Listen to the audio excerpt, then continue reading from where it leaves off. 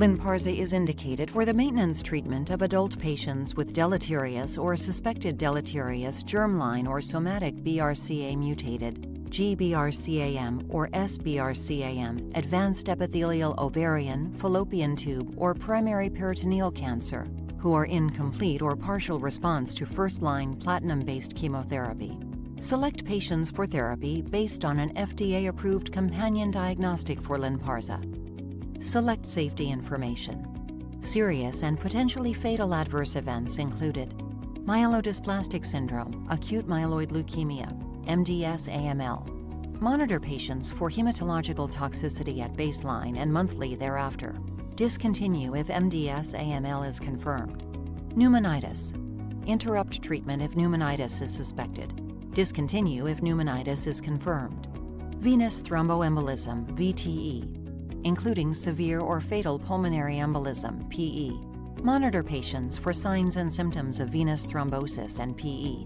Hepatotoxicity, including drug-induced liver injury, DILI. Evaluate bilirubin and transaminases at baseline and throughout treatment with LYNPARZA. For patients who develop abnormal liver tests after LYNPARZA, monitor more frequently for liver test abnormalities and clinical signs and symptoms of hepatic toxicity. If DILI is suspected, interrupt LYNPARZA. If DILI is confirmed, discontinue treatment. Advise patients of the potential risk of embryo-fetal toxicity and to use effective contraception. Most common adverse reactions, greater than or equal to 10% in clinical trials. As a single agent were nausea, fatigue, including asthenia, anemia, vomiting, diarrhea, decreased appetite, headache, dysgeusia, cough, neutropenia, dyspnea, dizziness, dyspepsia, leukopenia, and thrombocytopenia. Hello, I'm Dr. Sharyn Lewin, Director of Gynecologic Oncology at Holy Name in Teaneck, New Jersey. I am also an assistant clinical professor in the Icahn School of Medicine at Mount Sinai Hospital, New York, New York. Thank you for joining us today. In the time we're here together, we're going to review the primary analysis from the pivotal SOLO-1 trial. We'll also review the 5-year progression-free survival follow-up data from this key study, and then lastly, we'll talk about the pre-specified descriptive 7-year interim overall survival analysis. SOLO-1 was a phase 3 randomized double-blind placebo-controlled trial which looked at LYNPARZA maintenance as monotherapy for women with advanced ovarian cancer following frontline therapy. To review some of the key eligibility criteria, all of the women in this study had advanced ovarian, primary peritoneal, or fallopian tube cancer. They had to have a germline or somatic BRCA mutation. Following platinum-based chemotherapy, they had to be in a complete or partial response, and then patients were enrolled regardless of surgical outcome. These women were then randomized in a 2-to-1 fashion to LYNPARZA tablets, 300 milligrams twice a day, or placebo. Treatment was continued with LYNPARZA for up to 2 years or until disease progression or unacceptable toxicity. Patients who remained in complete response received a maximum duration of 2 years of therapy, but those patients who had partial response and were thought to be responding to LYNPARZA were able to continue beyond 2 years. The primary endpoint was investigator-assessed progression-free survival, and key secondary endpoints included overall survival, PFS2, and quality of life are listed on the screen. Let's begin by reviewing the results of the primary analysis and post-hoc 5-year follow-up analysis on the screen. In the primary analysis for the primary endpoint of PFS, the median PFS had not yet been reached with LYNPARZA, and in placebo was almost 13.8 months. This translated to a hazard ratio of 0.3, so essentially a 70% risk reduction in progression or death by having LYNPARZA as maintenance following frontline treatment compared to placebo, and this was statistically significant. Following the primary analysis, there was a post-hoc 5-year follow-up analysis. The median progression-free survival for LYNPARZA was 56 months, so almost 5 years compared to placebo in the gray line at the bottom. The median PFS for placebo was 13.8 months, or basically 1.2 years. So, at 5 years, approximately half of the patients who had been treated with LYNPARZA were progression-free compared to only 21% with placebo. The analyses at 5 years is based on Kaplan-Meier estimates and is descriptive only. The SOLO-1 trial was not designed to assess a statistical difference between treatment groups at this time point. This visual shows the pre-specified descriptive 7-year interim overall survival analysis. As you see here, at 38% data maturity and a little over 7 years of follow-up, the median overall survival has not yet been reached with LYNPARZA and was 6.3 years with placebo. And then you can see here the survival at the 60-month mark and then again at the 84-month mark. This analysis is based on Kaplan-Meier estimates and is descriptive only. Some of the select adverse reactions that occurred in 10% or more of patients who received LYNPARZA in SOLO-1 are shown on the screen. The light blue and gray bars show the incidence of all grades, whereas the dark blue and gray bars show grades 3 and 4, and as you can see here, the majority of adverse reactions with LYNPARZA were grade 1 and grade 2. The most common adverse reactions that we saw in SOLO-1 were things like nausea, fatigue, and abdominal pain. Laboratory abnormalities that were seen in 25% or more of patients on LYNPARZA versus placebo are illustrated here. The most common laboratory abnormalities seen would be things like decrease in hemoglobin, a slight increase in the mean corpuscular volume, and a decrease in leukocytes. It is important that any of the hematologic toxicities from chemotherapy resolve prior to starting LYNPARZA. You do want to check a baseline complete blood count prior to starting LYNPARZA and then monitor patients with monthly CBCs thereafter. Some of the adverse events of special interest that are noteworthy for the primary, 5-year, and 7-year analyses are illustrated on the screen. You can see the rates of MDS and AML as well as the rates of primary malignancies and pneumonitis from the LYNPARZA treated group versus placebo. As of the 7-year analysis, the rate of MDS AML was 1.5% in the LYNPARZA arm and 0.8% in the placebo arm. Subsequent to this, an additional case was reported in the LYNPARZA arm based on an updated analysis, bringing the total to 5 cases, or 1.9%. The rate of primary malignancies at the 7-year follow-up analysis was about 5.4% with LYNPARZA and 6.2% with placebo. For pneumonitis or interstitial lung disease, the rate has remained constant since the primary analysis, with 1.9% with LYNPARZA and 0% with placebo. At the 7-year follow-up analysis, there were no new safety signals, and the safety profile remained generally consistent with the primary and 5-year analyses. Looking at LYNPARZA dose modifications due to adverse reactions in SOLO-1, 3 out of 4 patients did not require a dose reduction, and 9 out of 10 patients remained on LYNPARZA without any treatment-related discontinuations. Overall, the discontinuation rate was about 12%, with dose reductions at 28% and dose interruptions at 52%. At the 7-year follow-up analysis, we can see that there were some dose reductions as well as some dose interruptions. However, the discontinuation rate still remained at only about 12%. NCCN guidelines recommend single-agent olaparib as a maintenance therapy option for certain patients with advanced ovarian cancer who are in partial or complete response after surgery and first-line platinum-based chemotherapy and have a germline or somatic BRCA1 or 2 mutation.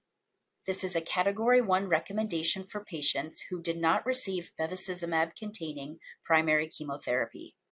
Overall, for my clinical practice, the SOLO-1 trial really changed how I treat my patients with germline and somatic BRCA-mutated advanced ovarian cancer. In the primary analysis, the median PFS was not reached with LYNPARZA versus 1.2 years with placebo. At the post-hoc 5-year follow-up analysis, almost half of the patients who had been treated with LYNPARZA were progression-free compared to only 21% with placebo. When we're looking at the interim median overall survival, the pre-specified 7-year descriptive analysis, at 7 years, 67% of patients were alive with LYNPARZA compared to 47% with placebo, and the median overall survival in the LYNPARZA treated group has not yet been reached, compared to 6.3 years in the placebo group. The 5-year PFS follow-up analysis and overall survival analysis are based on Kaplan-Meier estimates and are descriptive only. Most adverse reactions were grade 1 and grade 2, and the most common adverse reactions were things like nausea, fatigue, abdominal pain, vomiting, anemia, and diarrhea, which in my experience are very tolerable and well managed with appropriate counseling. Next, we will review the important safety information for LYNPARZA. Important safety information. Contraindications. There are no contraindications for LYNPARZA. Warnings and precautions. Myelodysplastic syndrome, acute myeloid leukemia, MDS-AML, occurred in approximately 1.2% of patients, 26 of 2,219, with various BRCAm, GBRCAm, HRR gene-mutated or HRD-positive cancers who received LYNPARZA in clinical studies as a single agent or as part of a combination regimen, consistent with the approved indications, and the majority of events had a fatal outcome. The median duration of therapy in patients who developed MDS-AML was approximately 2 years, range less than 6 months to greater than 4 years. All of these patients had previous chemotherapy with platinum agents and/or other DNA-damaging agents, including radiotherapy. In SOLO-1, patients with newly diagnosed advanced BRCAm ovarian cancer, the incidence of MDS-AML was 1.9%, 5 of 260 in patients who received LYNPARZA, and 0.8%, 1 of 130, in patients who received placebo based on an updated analysis. In PAOLA-1, of patients with newly diagnosed advanced ovarian cancer with HRD-positive status, the incidence of MDS-AML was 1.6%, 4 of 255, in patients who received LYNPARZA, and 2.3%, 3 of 131 in the control arm. In SOLO-2, patients with BRCAm platinum-sensitive relapsed ovarian cancer, the incidence of MDS-AML was 8%, 15 of 195, in patients who received LYNPARZA, and 4%, 4 of 99, in patients who received placebo. The duration of LYNPARZA treatment prior to the diagnosis of MDS-AML ranged from 0.6 years to 4.5 years. Do not start LYNPARZA until patients have recovered from hematological toxicity caused by previous chemotherapy, less than or equal to grade 1. Monitor complete blood count for cytopenia at baseline and monthly thereafter for clinically significant changes during treatment. For prolonged hematological toxicities, interrupt LYNPARZA and monitor blood counts weekly until recovery. If the levels have not recovered to grade 1 or less after 4 weeks, refer the patient to a hematologist for further investigations, including bone marrow analysis and blood sample for cytogenetics. Discontinue LYNPARZA if MDS-AML is confirmed. Pneumonitis, including severe and fatal cases, has occurred in patients treated with LYNPARZA. In clinical studies, among patients who received LYNPARZA as a single agent or as part of a combination regimen, the incidence of pneumonitis, including fatal cases, was 1.0%, 29 of 2,851. If patients present with new or worsening respiratory symptoms such as dyspnea, cough, and fever, or a radiological abnormality occurs, interrupt LYNPARZA treatment and promptly assess the source of the symptoms. If pneumonitis is confirmed, discontinue LYNPARZA treatment and treat the patient appropriately. Venous thromboembolism, VTE, including severe or fatal pulmonary embolism, PE, occurred in patients treated with LYNPARZA. Monitor patients for signs and symptoms of venous thrombosis and pulmonary embolism and treat as medically appropriate, which may include long-term anticoagulation as clinically indicated. Hepatotoxicity, including drug-induced liver injury, DILI. Hepatotoxicity, including severe and potentially fatal cases of DILI, has occurred in patients treated with LYNPARZA. Evaluate bilirubin and transaminases at baseline and throughout treatment with LYNPARZA. For patients who develop abnormal liver tests after LYNPARZA, monitor more frequently for liver test abnormalities and clinical signs and symptoms of hepatic toxicity. If DILI is suspected, withhold LYNPARZA. Upon confirmation of DILI, discontinue LYNPARZA. Embryo-fetal toxicity. Based on its mechanism of action and findings in animals, LYNPARZA can cause fetal harm. Verify pregnancy status in females of reproductive potential prior to initiating treatment. Females. Advise females of reproductive potential of the potential risk to a fetus and to use effective contraception during treatment and for 6 months following the last dose. Adverse reactions. First-line maintenance BRCAm advanced ovarian cancer.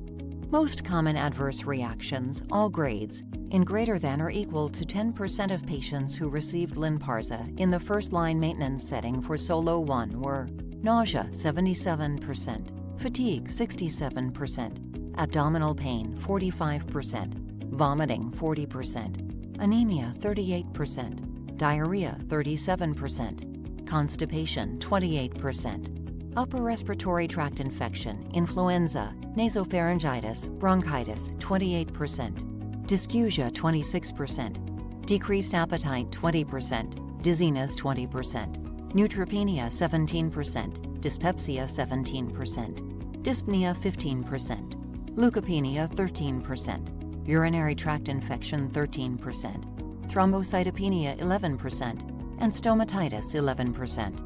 Most common laboratory abnormalities, grades 1 through 4, in greater than or equal to 25% of patients who received LYNPARZA in the first-line maintenance setting for SOLO 1 were decrease in hemoglobin 87%, increase in mean corpuscular volume 87%, decrease in leukocytes 70%, decrease in lymphocytes 67%, decrease in absolute neutrophil count 51%, decrease in platelets 35%, and increase in serum creatinine 34%. Drug interactions. Anti-cancer agents. Clinical studies of LYNPARZA with other myelosuppressive anti-cancer agents, including DNA-damaging agents, indicate a potentiation and prolongation of myelosuppressive toxicity. CYP3A inhibitors.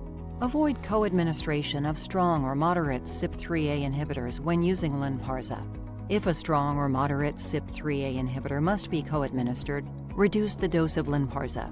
Advise patients to avoid grapefruit, grapefruit juice, Seville oranges, and Seville orange juice during LYNPARZA treatment. CYP3A inducers. Avoid co-administration of strong or moderate CYP3A inducers when using LYNPARZA.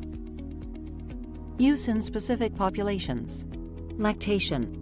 No data are available regarding the presence of olaparib in human milk, its effects on the breastfed infant, or on milk production. Because of the potential for serious adverse reactions in the breastfed infant, advise a lactating woman not to breastfeed during treatment with LYNPARZA and for 1 month after receiving the final dose. Pediatric use. The safety and efficacy of LYNPARZA have not been established in pediatric patients. Hepatic impairment. No adjustment to the starting dose is required in patients with mild or moderate hepatic impairment. Child-Pugh classification A and B. There are no data in patients with severe hepatic impairment. Child-Pugh classification C. Renal impairment. No dosage modification is recommended in patients with mild renal impairment. CLCR 51 through 80 milliliters per minute estimated by Cockcroft-Gault. In patients with moderate renal impairment, CLCR 31 to 50 milliliters per minute, reduce the dose of LYNPARZA to 200 milligrams twice daily. There are no data in patients with severe renal impairment or end-stage renal disease. CLCR less than or equal to 30 milliliters per minute. Please see complete prescribing information, including medication guide, at the URL shown on the screen. You are encouraged to report side effects related to AstraZeneca products by calling 1-800-236-9933. If you prefer to report these to the FDA, please call 1-800-FDA-1088. Thank you for your time. I hope you found the information presented to be useful to your clinical practice.